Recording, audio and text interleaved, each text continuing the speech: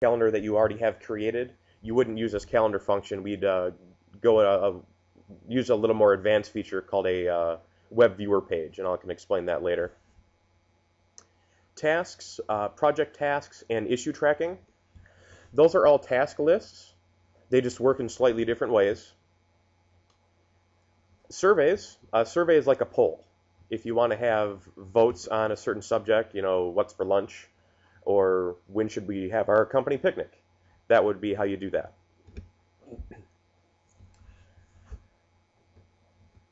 Lists. List is basically like a spreadsheet. You can just put a spreadsheet in SharePoint and have any kind of information you want there. Under pages, you can just simply add web pages inside parts of your SharePoint page. If you are a web designer type person, this is what you'd use. And same with the web part page, built for managing your own content manually.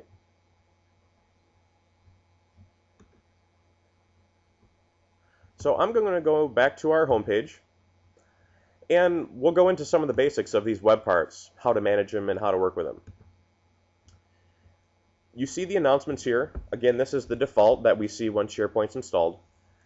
And you can simply add anything to any web part, if you have permission that is, just by clicking the add item under that web part. And you see they all have them, the links, the calendar, the announcements. So we'll add an announcement, and we'll give it a title. Say we're going to, this being the title of our company intranet page, we're just going to say, welcome to our new intranet. You can put a body, which is just more explanation or more content. But the neat thing about announcements and a lot of other items in SharePoint is they have an expiration date. You click on this calendar link, and what you can do is choose when you want this content to go away from your site automatically. This is in one of the many ways that SharePoint just makes it easy to manage your content, not having to remember to go back and, oh shoot, our company picnic was last week, we've got to remove that from our site. You'd probably set these to expire the day they're happening or the day after they're happening. So for example, I choose February 27th for our announcement, and I say, okay, you will see our announcement there, and it also shows you who put that content up there. In this case, we're logged in as administrator.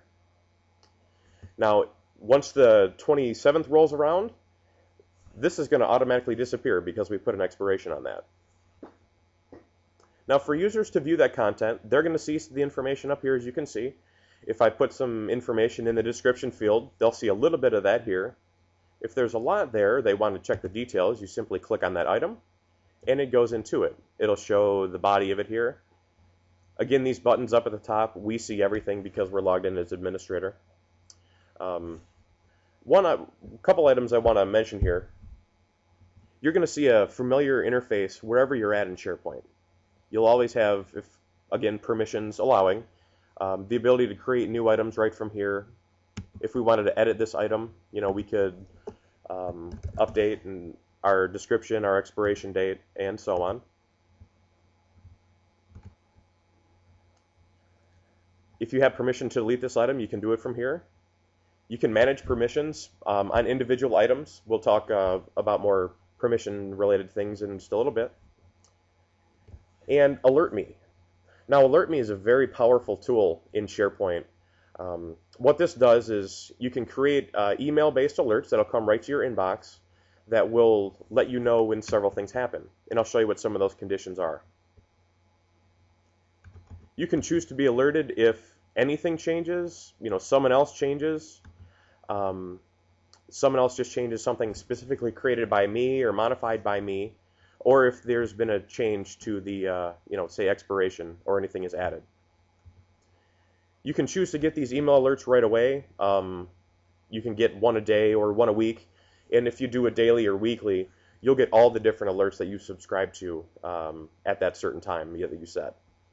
Now, some real-world things that these are good for is, say you have a company meeting or you're having a company event that does get changed. Everybody's automatically notified. You don't need to worry about doing that.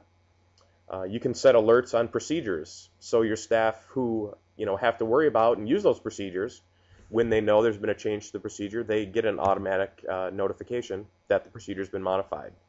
Pretty useful tool. It keeps a lot of the guesswork out of what's been changing in your site.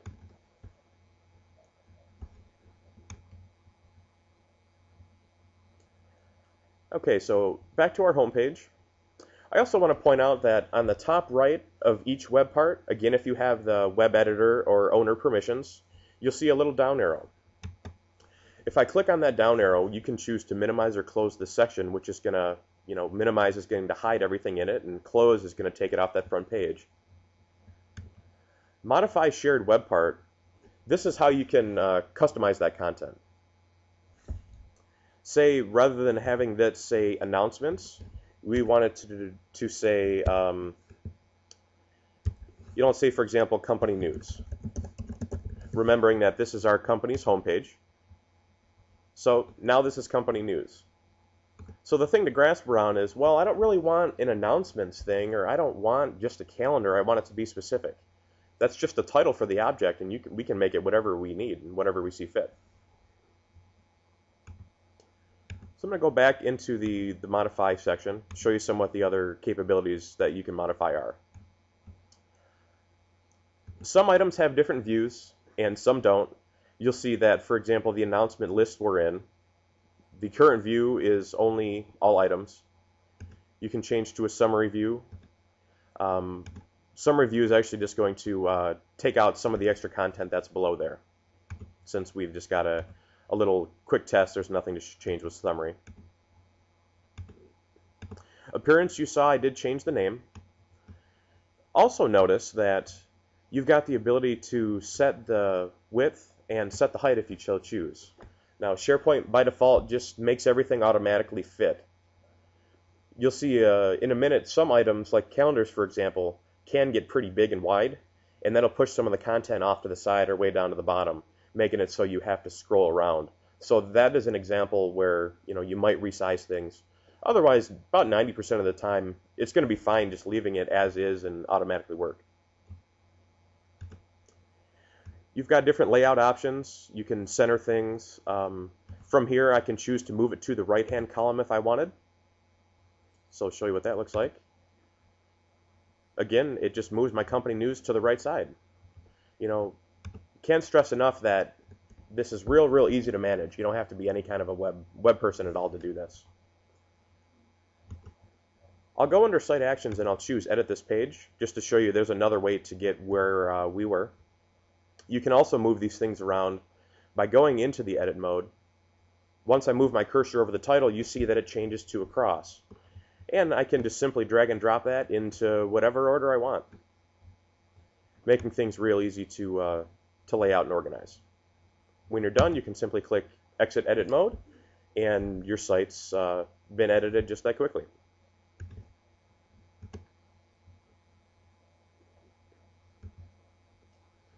So I'm going to show you some of the other content and some of the different web parts, just to give you some ideas of what you can really do with this.